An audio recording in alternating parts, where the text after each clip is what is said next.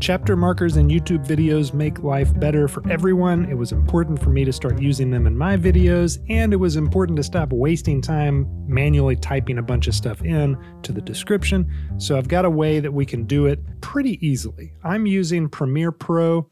Let me switch to it right here. What this involves is creating markers in Premiere Pro, exporting them, uploading them into a Google Sheet, and then copying and pasting them into your description to your video. Sounds like a lot of steps, but it's really pretty simple when you get it down. The one thing to note here, as we're in the timeline right here, if you press M to create a marker and you have a clip selected, it's going to mark the clip itself, which is useful, just not useful to us. So deselect any clips and then press M to create markers. Over in the markers window, you can name them whatever you want to. As you can see, I have a list of markers I've already created for this particular project. Then once we've edited everything down, exported the video, now we just want to do the same for the markers. We go to File, Export, Markers, and by default, it will save a CSV file, which is basically like a little spreadsheet, into whatever folder you have selected. Now I have a Google Sheet up on the internets where we can import that very same sheet. So I'm going to go Import, Upload. We're going to browse to, see I've exported several of them here. Let's just do this one. And we want to replace the current sheet, import that data.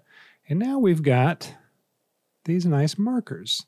So what we can do here is just copy this. And then over on the tab YouTube Timestamp Generator, we can paste those values in right here.